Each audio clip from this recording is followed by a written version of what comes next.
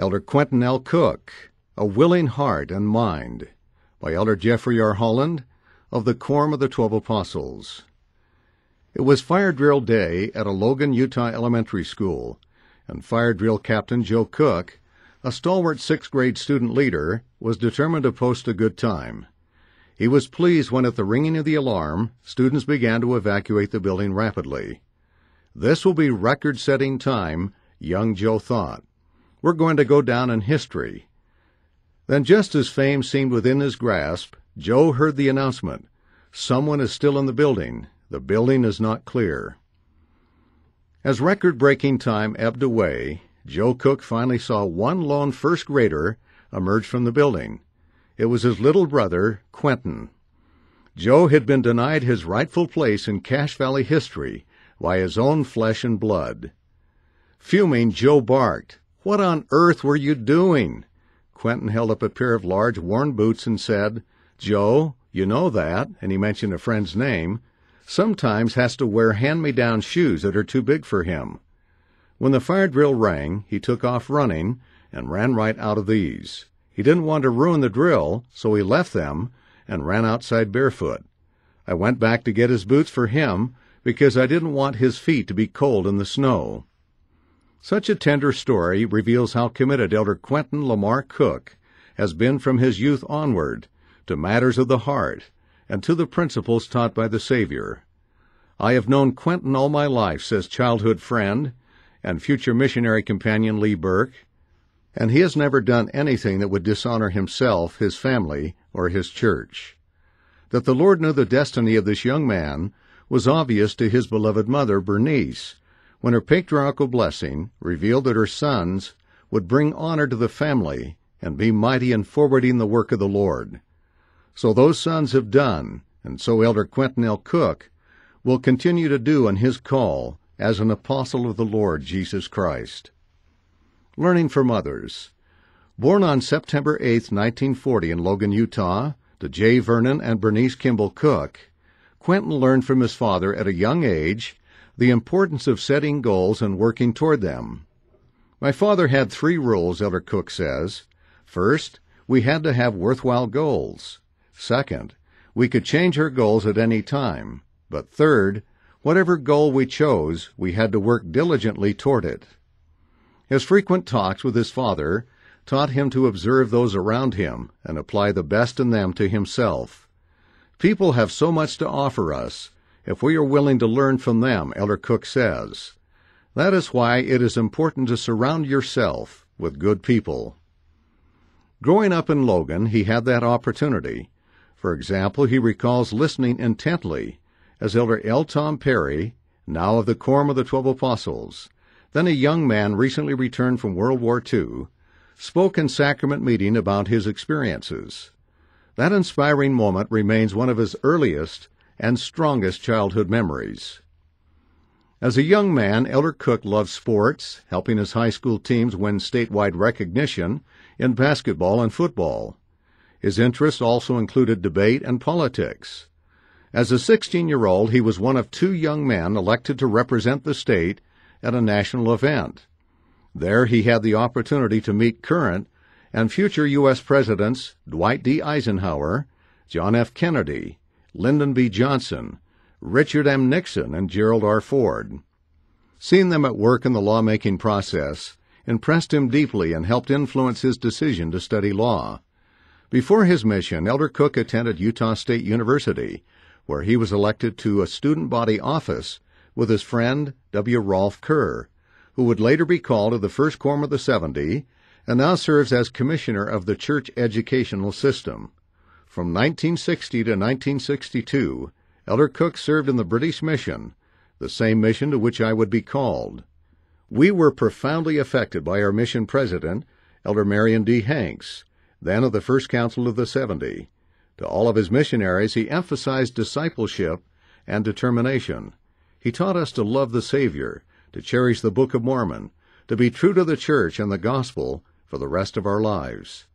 Now, more than 45 years later, it is a rare occasion to have 2 former missionary companions serving together in the Quorum of the 12 Apostles. The list of good men and women from whom he had the opportunity to learn goes on. But Elder Cook points out that many of them didn't hold lofty positions at the time. They were just good people. We can learn from doctrine, and we can learn from good examples, Elder Cook says. But when you find people who have put those two together, whose lives are consistent with what they have learned in the gospel of Jesus Christ, that is a wonderful combination. And these people don't have to be general authorities or have some high occupation. All walks of life produce that kind of people. The influence of family. Though Elder Cook has been blessed to find good associations throughout his life, those with the greatest influence have been members of his own family. He is grateful for a loving, involved father and a mother who loved the Savior. They did everything they could to raise us the right way. He appreciates the love and support of his brother Joe and sister Susan. One of the pivotal experiences of his life happened when he was 15 years old. His brother Joe wanted to serve a mission, but his father, a good man who had lost interest in church activity, felt Joe should instead attend medical school. Joe and Quentin respected their father highly, so they sequestered themselves to consider his counsel.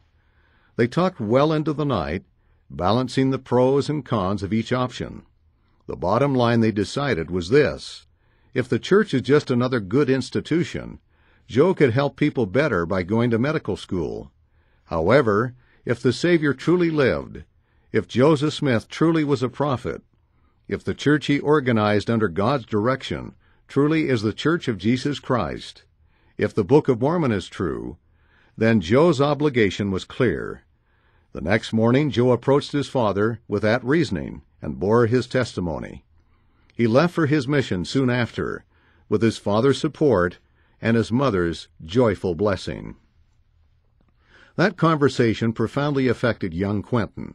He had always had a testimony of the Savior. However, Joseph Smith, the church, the Book of Mormon, these were another matter to a 15-year-old.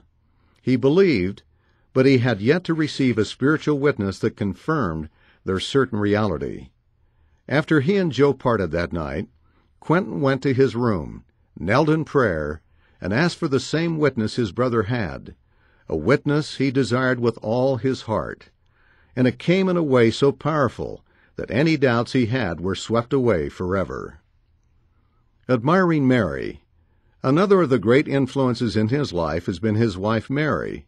It would be hard to find anybody in the whole world who is as good and righteous and bright as she is, her husband says. She has a wonderful sense of humor. The Cook's daughter, Catherine Cook Knight, reinforces that assessment. Dad was a perfect father, she says. I adore everything about him, but my mother is a saint. Sister Cook is very gifted musically, having taught music and filling her home with music. In fact, Elder Cook first became acquainted with Mary at a 7th-grade talent assembly. He remembers, this little tow-headed girl gets up and sings on the sunny side of the street. Even in junior high school, she had a remarkably mature, deep voice. I was absolutely amazed. And that song could have been the theme for the rest of her life. She has a wonderfully bright, sunny disposition. During their schooling, the two had numerous opportunities to work together. In junior high, he was elected student body president, and she was elected student body vice president. They were in debate together, and as senior class president in high school, he worked with her as a student body officer. We were friends long before we were anything else, Elder Cook recalls. I admired her before I fell in love with her, and marrying her was the best decision I have ever made. Elder and Sister Cook were married in the Logan, Utah temple on November 30th, 1962. Loving people from all walks of life.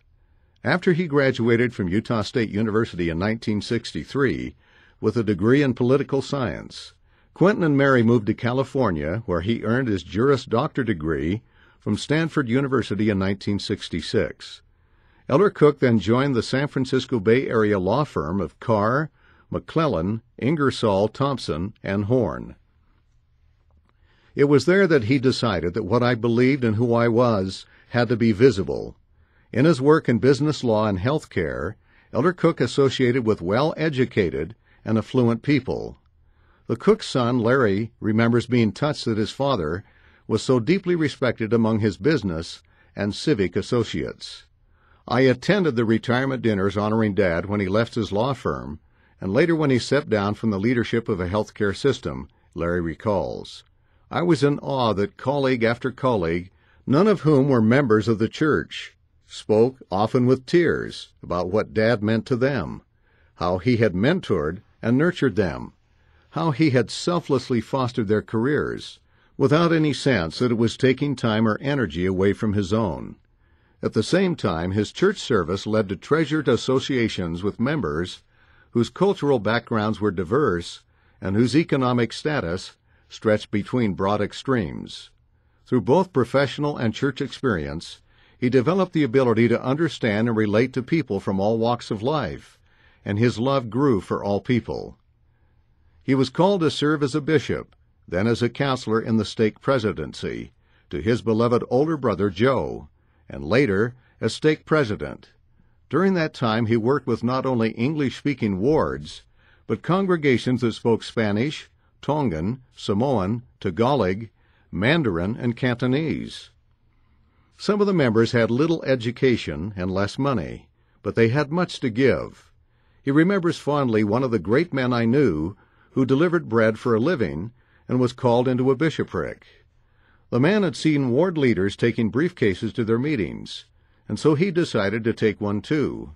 But since he had nothing to put in it yet, he filled it with sourdough bread to share.